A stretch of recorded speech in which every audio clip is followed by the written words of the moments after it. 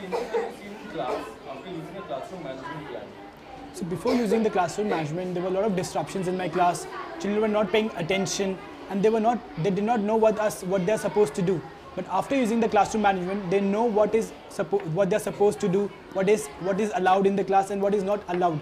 So I don't have to waste too much time in managing the behavior of the class, and I get more time for teaching.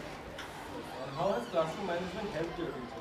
So as I said, because I don't have to spend too much time on managing the behavior, I get more time for teaching, and don't have to shout on them to manage the behavior, so I'm more energetic, and the classroom environment at the same time has become more joyful.